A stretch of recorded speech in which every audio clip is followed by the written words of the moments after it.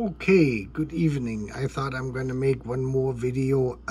We're probably going to get a cold start video this weekend. It's going to get really cold here. I would say probably somewhere between -5°C to -15°C, somewhere around there. 0°F to 20°F in that range.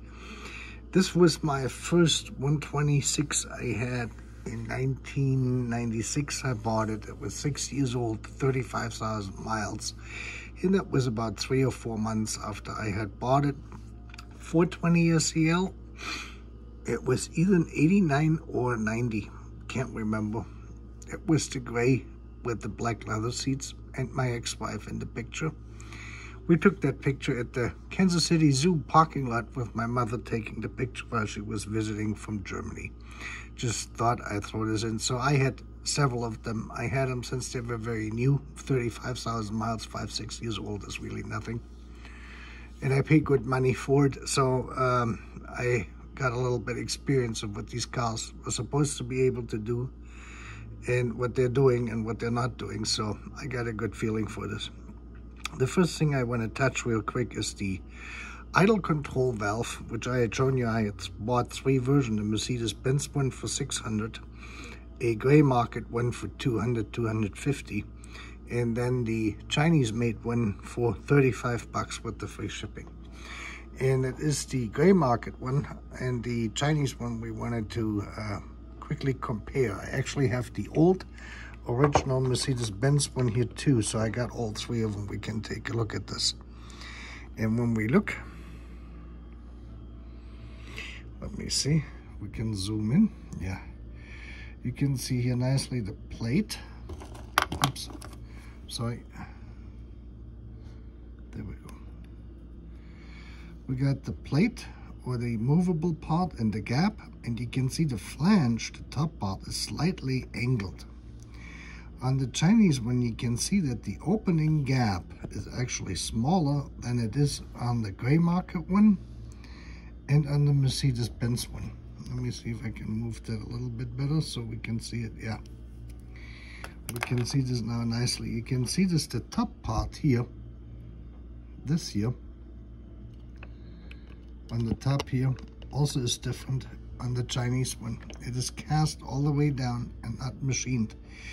And this is why this doesn't work. What will happen with the Chinese one, with this one here, is that the idle will go up to your 1,500, 1,200 or 1,000, somewhere around there. And then it's going to drop down and there's not enough air going through it and the engine cuts off immediately. You step on the gas, your gas releases, your gas pedal, and you release it. It will go down and the engine will die out. That's why this doesn't work. That may work on another vehicle, but it will not work on the 420 or on the 560 or on the 380 or on the 500. So that's the 3 differences. The gray aftermarket one would work or will work. It does work. It is just a little bit dirty. I will put this one up for sale probably for $250 for what I paid for it. And it is a good deal because it is totally identical to the Mercedes-Benz one and it will do you just fine. So that is to the idle. Let me see, can I zoom out? There we go. Now we're zoomed back out. Alrighty, now I wanted to show you something else here. This here is another blast from the past. That is my analog meter. And it is the same meter I had bought in 1979 when I was 12. And this is not the same, it is the same model, but this is not the same unit. And I wanted to show you this because, as you probably know, this is the Airflow Potentiometer. And when you remove this here, there's pin 1 and pin 2 on the top. And the way we test those is with, this is what we actually use. These are called Hirschman clamps because they're made by Hirschman.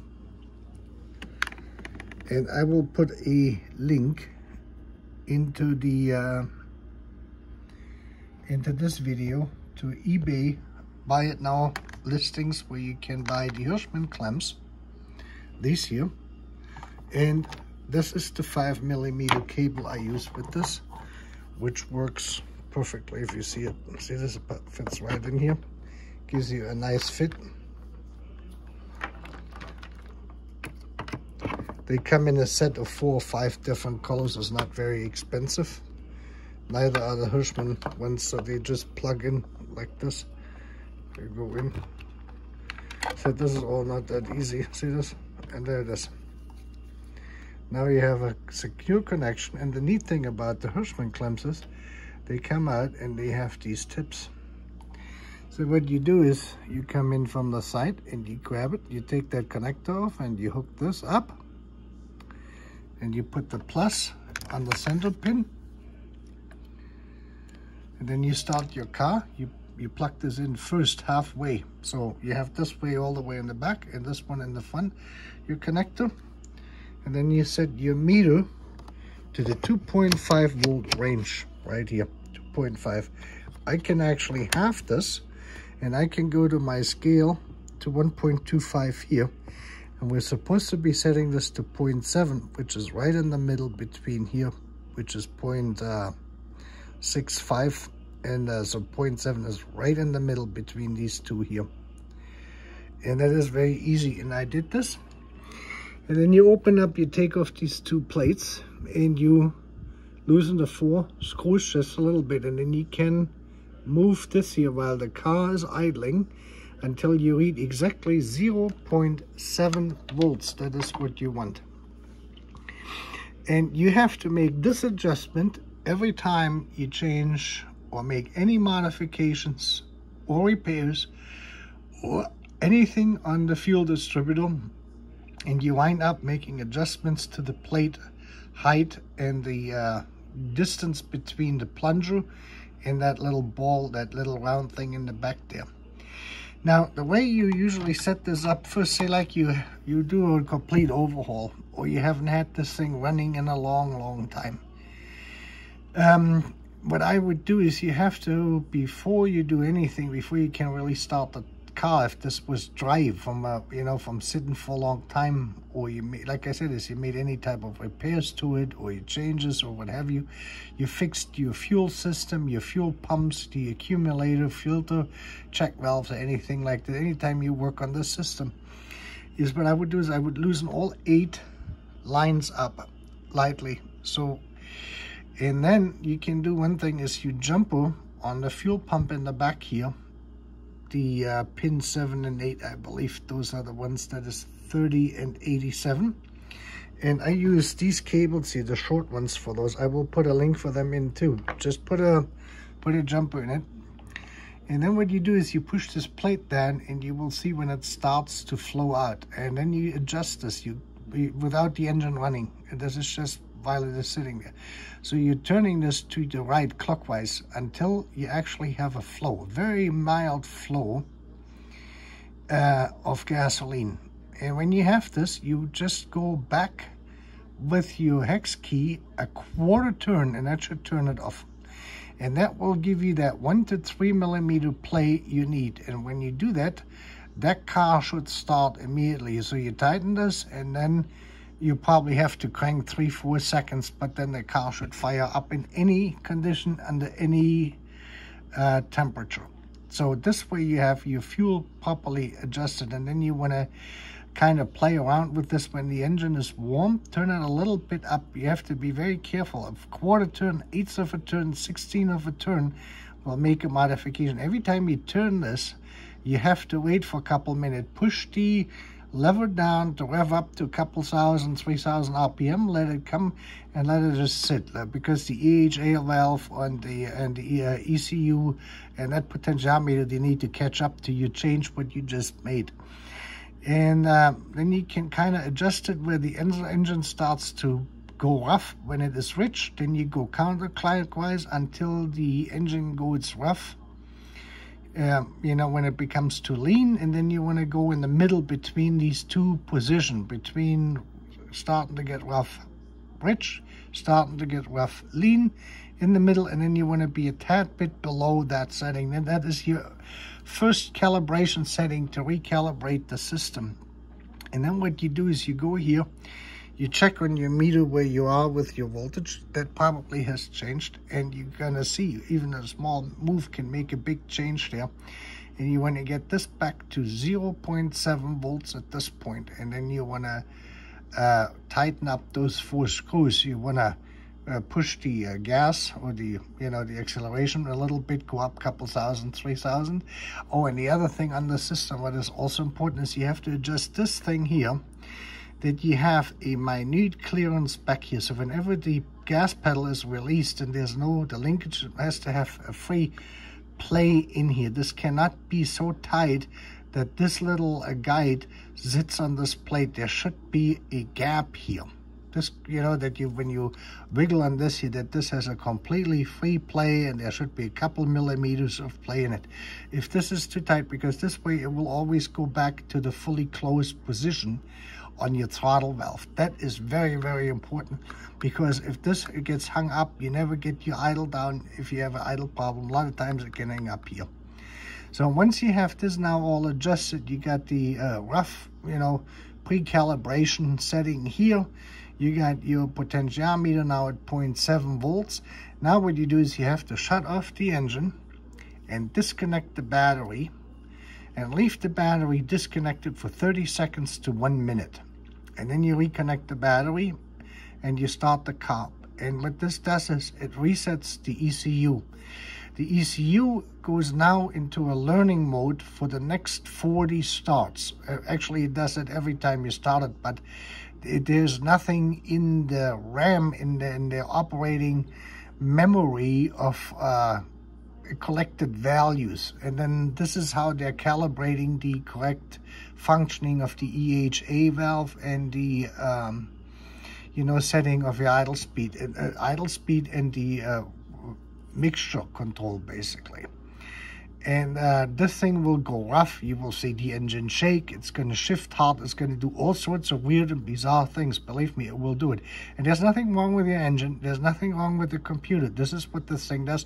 It goes between the maximum settings it has on the minimal side and maximal side, and it will figure itself out. But the two important thing is the plate has to be set up correctly through this screw here, so you can start it, and it has the correct flow starting point when fuel starts to flow, at the angle position where the plate goes down when it has vacuum from the running engine at idle speed, and that this potentiometer is then exactly at that 750, or you want to hook up a RPM tester too. So you want to be somewhere between 650 to 750. Usually it bounces around 700, 720. That's when your RPM is at 700, 720. You want to make sure that this is 0.7 volts between the top pin and the center pin plus, top pin minus. And then when you have that set up, and then you start driving, and in 20 cycles, 40 starts, say like over a couple weeks, 3 weeks, the computer has enough data and it will smoothen out, and you will have a very, very good running engine. The requirement for this is the switch on the throttle valve has to work, the water temperature sensor has to work, your oxygen sensor has to work. If you have the California version, your extra exhaust heat sensor has to work, which goes back to the in-feed. And the, let me see what else has to work on this, what is hooked up there. The sensor for the altitude has to work correctly. You have to check that, and that's about it. Let me see, is there any other sensors hooked up to that thing? No, not from a sensor point. We have the temperature. We got the potentiometer goes there. The exhaust temperature and the oxygen sensor. That is the critical stuff. They have to work, and then the system will balance itself out, and you will get the best possible gas mileage under the given circumstances of the condition of your engine. But this way you have basically recalibrated the engine, and I found it the easiest way to do it is with the old-fashioned analog instruments, because they're easier, they are not as bouncy, and they can show you better. They're more stable, you know, when you go up and down with these voltages. They're just easier to read. And this engine, this entire electronic system, was designed for these instruments, not for digital meters. Just so you know.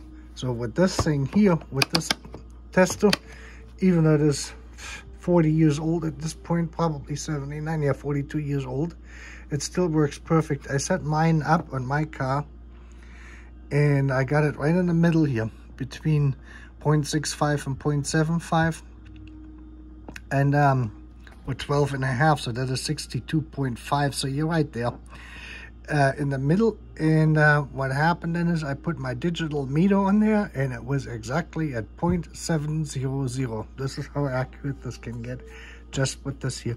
Like I said, is I put the links in for the cables for you, eBay, and the Hirschman clamps, because they come in pretty good. They're not very expensive. I can't remember this right now. Maybe 20 bucks for a set, or 30 bucks or something like this. I bought 2 or 3 sets because they're handy, and they, you know, you can hook this up to all sorts of stuff, and it makes testing a lot easier. Okay, so that was it. That's how you calibrate it. That's how you bleed it. You should do these settings on these things every time the car comes out of storage. There were any type of repairs done to the fuel injectors, to the fuel lines. Anytime something has to do with fuel, vacuum, or the combination of both. You know, when you change like the heat sensor, that really doesn't make a big difference for the ECU. This one here, in that case, you change the oxygen sensor, not a big deal. You change the heat sensor for the exhaust, not a big deal. You change this potentiometer, very big deal. The other thing is, what I would recommend is, because of these things, what I found out is I got 2 bad ones. I bought one, and I put that link, I will put that in the link in the description too, from Germany for 59 euros or 69 bucks. Excellent quality. Really, really good stuff for $59. Beats the Bosch one. It's better than the Bosch one. Some guy over in Germany on eBay sells them. He makes them, or he has them made for him, and he guarantees them, and they're absolutely outstanding. I put it in. That's how I got to 0.7 volts, and it is absolutely stable. I mean, you wouldn't believe it. And I will put this in. This should be changed every 5 years. There are certain parts which you just should replace, which I would not wait for them to break or to go bad or to go minimal. I would just change them, and that potentiometer is one of them. If you can buy a $100,000 car, you ought to be able to buy a sensor for $69 every 5 years or every 3 years. This will save you a lot of headaches, because a lot of the rough idling and bumping and stuttering and everything else comes from this here, when that potentiometer has that little dent in the track from sitting there from the wiper, like I had shown in the other videos. And that will save you a lot of headaches, and other issues and failures and engine stresses and this, that, and the other thing. So utilize the links. And I hope you got something out of it. If you have any questions or you have any ideas, just write a comment and ask. Otherwise, just give us a like if you like it, a thumbs up, and if you want to subscribe and ring the bell, and then we will let you know when we make another video. Have a good night.